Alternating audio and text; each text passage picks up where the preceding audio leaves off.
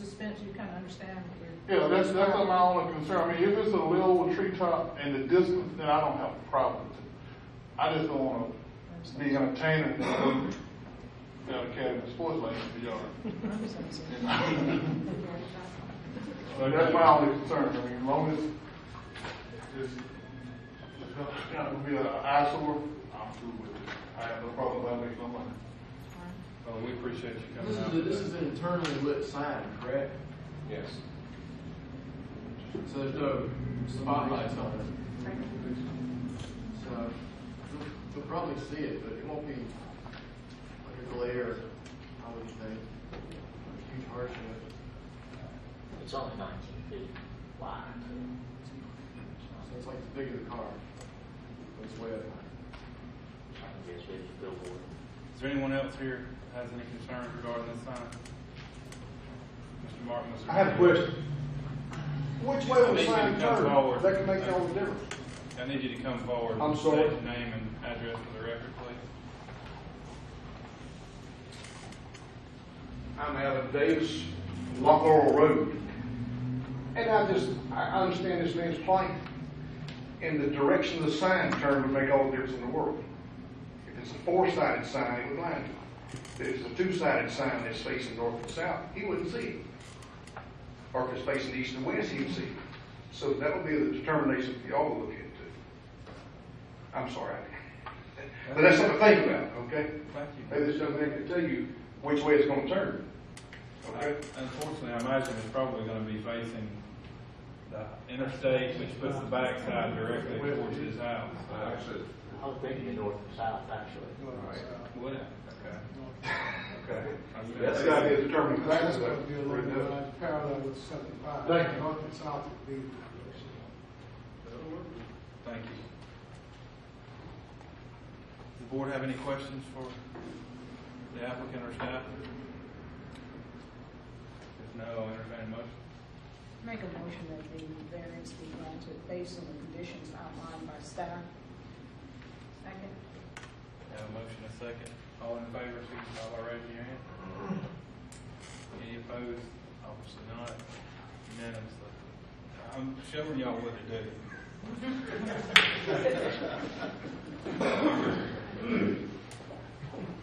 Thank you, Mr. Moser. Tell your client that we welcome him to Valdosta.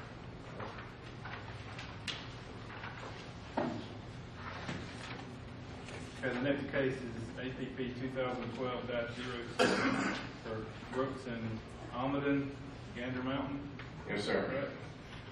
This is the next item on your agenda. It is very similar. It's the same two code sections within the Design Regulations chapter of the LDR that they're seeking variance from. This is a property that is not too far away. It's the Gander Mountain site, which is currently under construction. It is at 278 Norman Drive, which is directly behind the Cheddar's Restaurant, between the Walmart and the Hampton Inn. You should see it on the map. Still highway commercial zoning, very much a commercial area. The site plan, there we go. Site plan? Site plan. Area, I'm sorry. And there you can see the Walmart store, the Hampton Inn, the Rainwater Conference Center, Cheddar's. This is while it was still under construction. This was taken a couple of years ago. And just for reference, the Academy store is right over here. This is River Street and Warren Drive right there.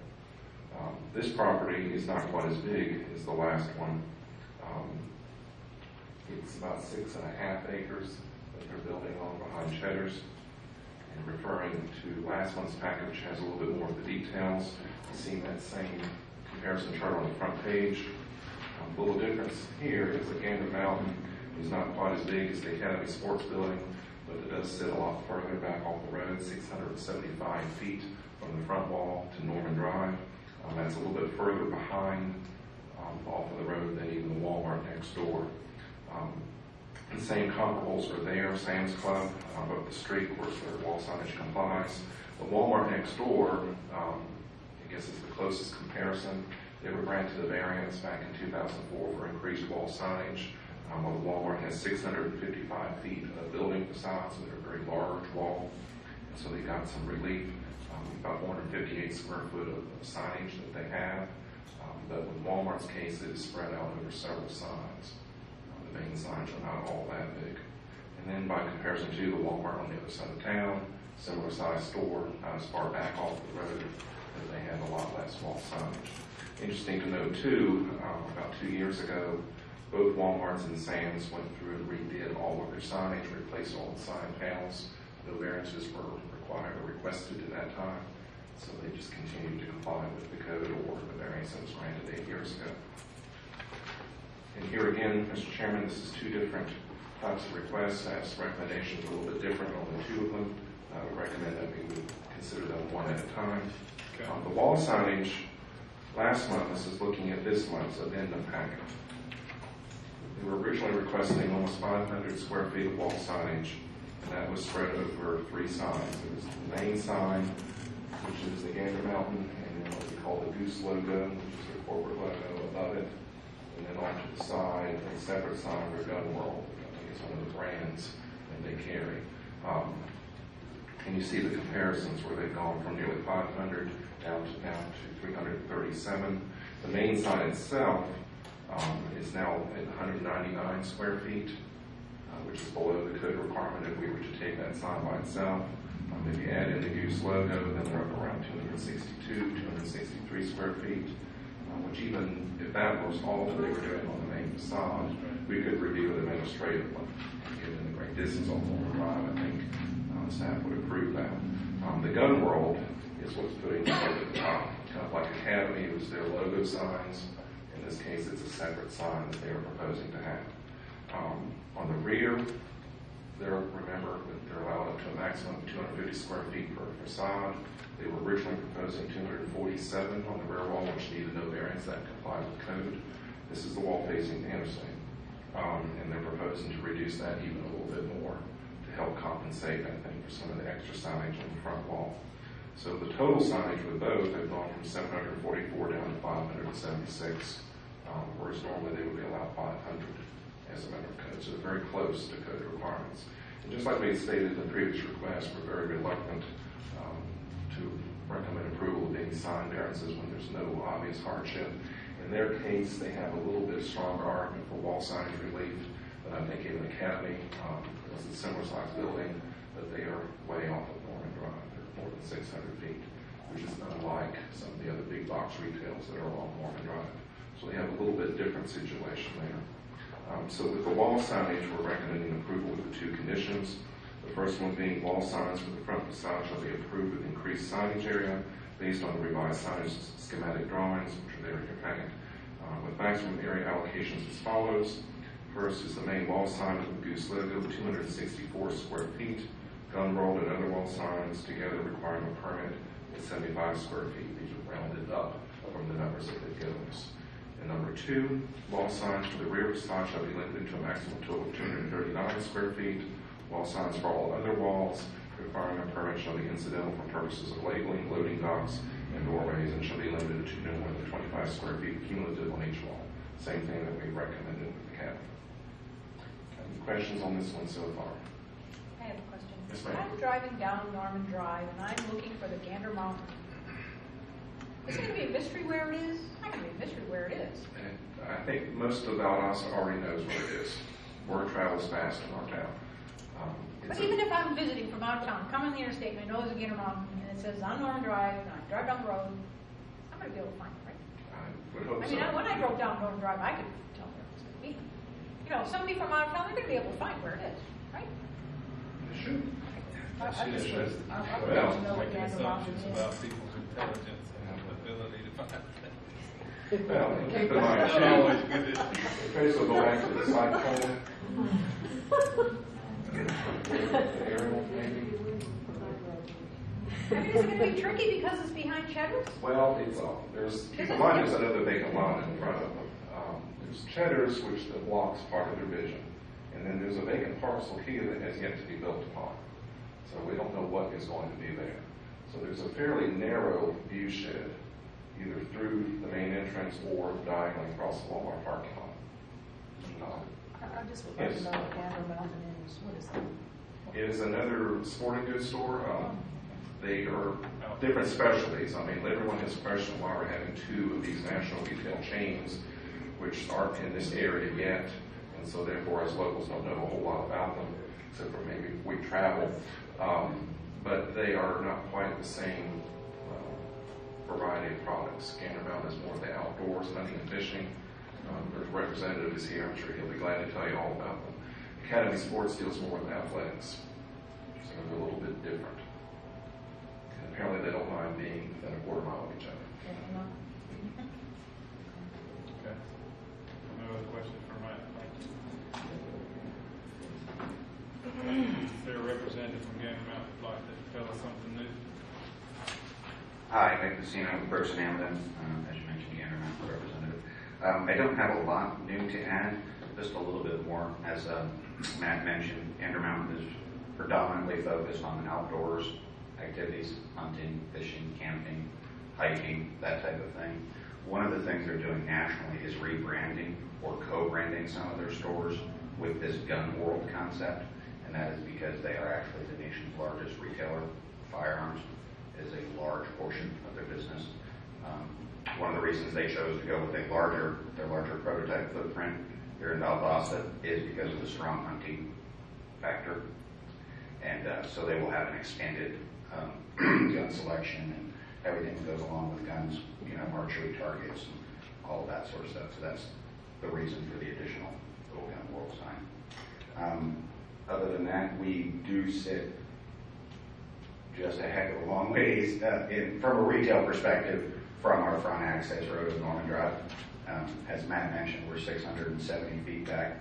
The Walmart in that picture is at about 450 as a matter of perspective. And then other than that, if there's any questions.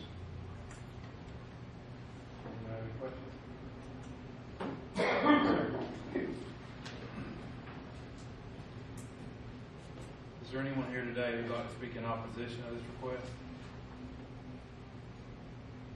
All right. Any contact with your office? No, sir, no contact. Board have any discussion?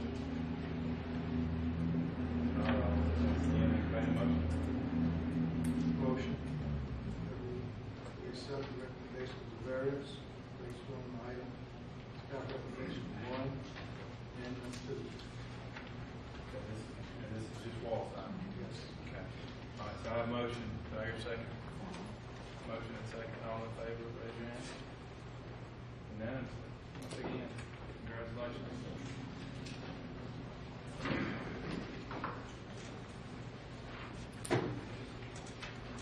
Can we still go to the schematic?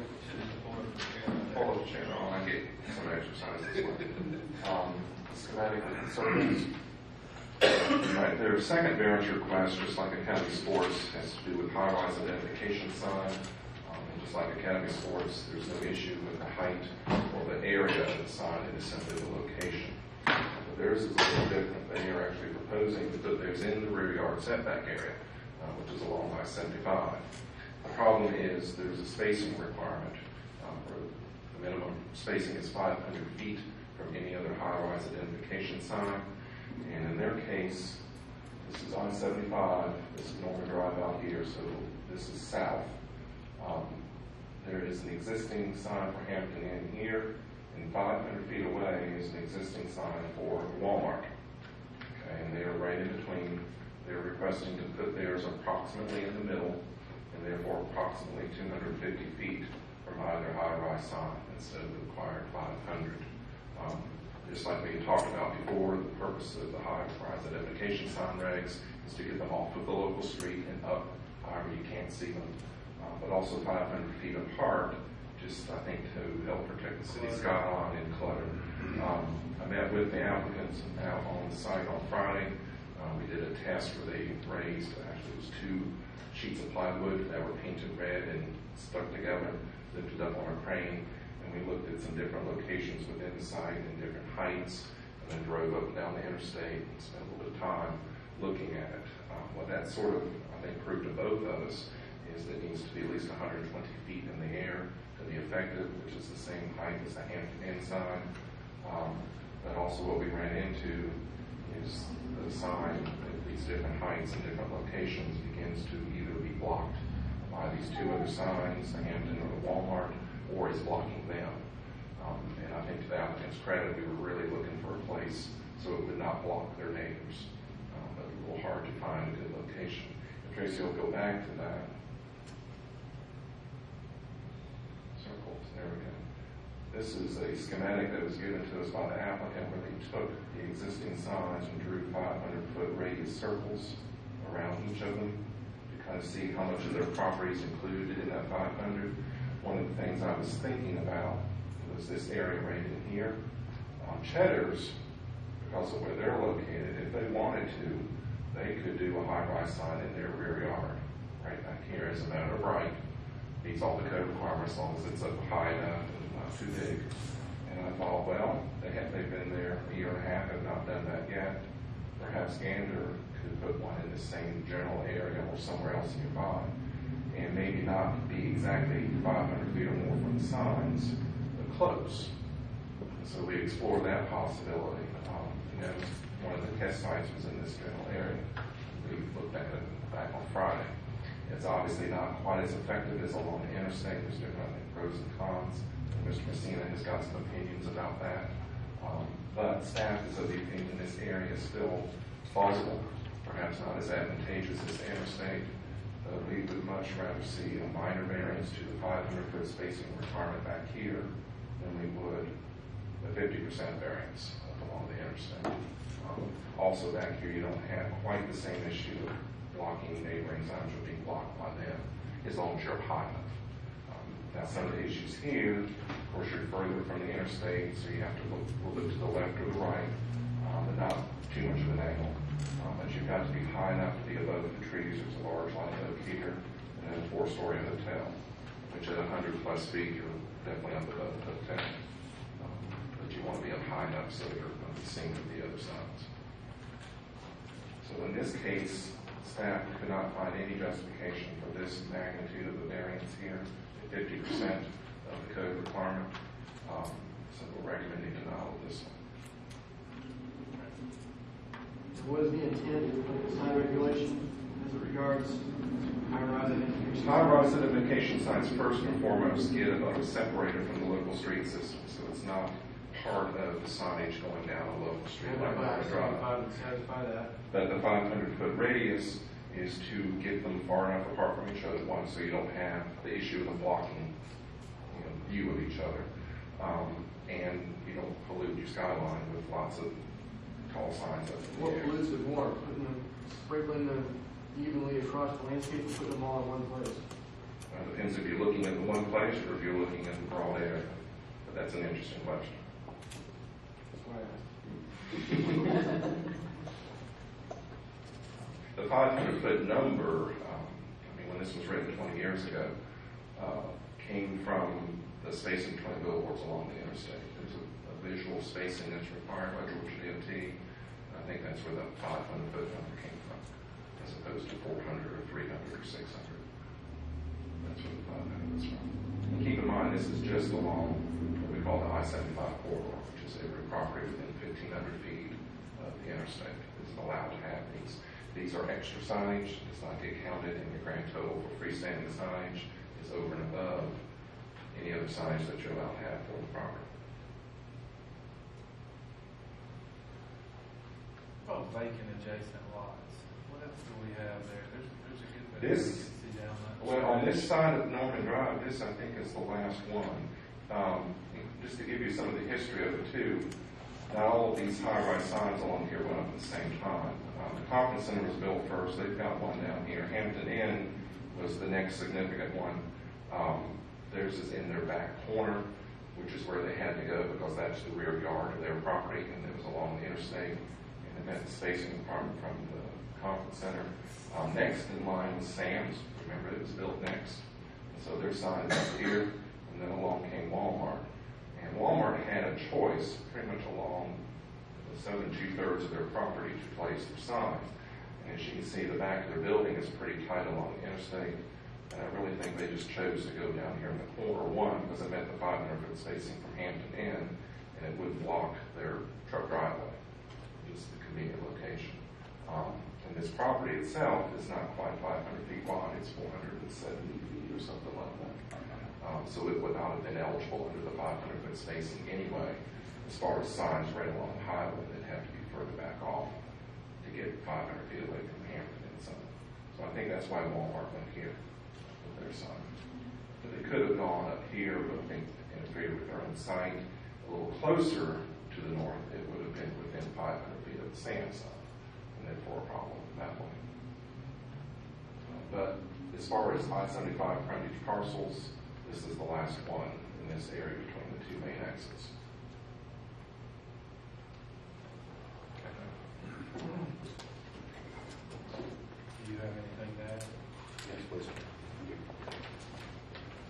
I don't believe this is in your packet. We have absolutely no doubt that this is exactly what the city was trying to prevent when they enacted this rule. However, as it's currently written with the 500-foot separation requirement, it makes no provision for being basically, if you're first in, good for you. If you're next, sorry. There's kind of squeezed out. If you could, Tracy, could you please go back to the one with the two circles? Granted, Cheddar's has not placed a rear yard sign along the rear of their property. If we place one, not only would they not be able to have a high-rise sign, the vacant property next to them would not be able to have, to the south of them would be able to have one. Neither would the property, tiny little out parcel that sits along Norman Drive. So, if we were to think that that was a good idea, which we don't for other reasons, we would be effectively preventing 3 future developments from the ability to have a high-rise sign. The 500-foot spacing that was referenced from the Georgia DOT billboard code, these are not billboards.